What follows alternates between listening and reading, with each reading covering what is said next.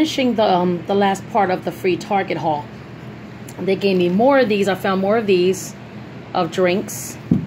More cream cheese. So I got a whole bunch of blocks here. I think I got like 10 or 20 here. I got another thing of yogurt. Then I realized they gave me this big bag of M&Ms. And there's a little pack right here of products. I don't know exactly what it is. It looks like a lip liner. It looks like a lipstick or something, and something else in here. I guess they were going to resell these or get rid of them. I have no idea. And that's it, guys. So that was the last part of the free Target haul. Everything I got, you can look at the other videos. It was over $1,000. But anyway, thank you, Target, for giving me all the free stuff. And I will talk to you guys later. Again, as always, just be safe out there, guys. And make sure you overstock on your food and your household, and you're good. All right, guys. Talk to you later.